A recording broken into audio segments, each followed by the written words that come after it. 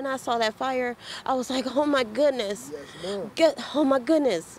Tiara Clausell describes what her family experienced early Tuesday morning as a horror movie. We had to duck down just to get out because if you look here, this was a front window. This board on the left, that was a front window.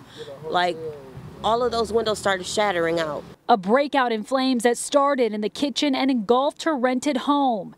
It's unclear how it started, but as a double amputee, she says she has her boyfriend and father of her children to thank for saving her life. I was getting ready to leave to go to the plasma center. But something told him to stay a little longer. That decision allowing him to ultimately carry his girlfriend to safety. I'm just glad that he was there because I don't know how I could have got out because of my ramp is on the back of the house and that's where the kitchen is. Clausell says it's hard to think about everything lost, the damage done to their cars, plus so much more left behind. My prosthetic legs, my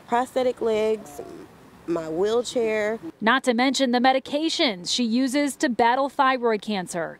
But despite what was lost, the parents relieved today that their 4 kids were at school when the fire broke out. I'm blessed to have what I have now. I have my kids with me, my family, you know, everybody alive. Ain't nobody losing. Amen to that.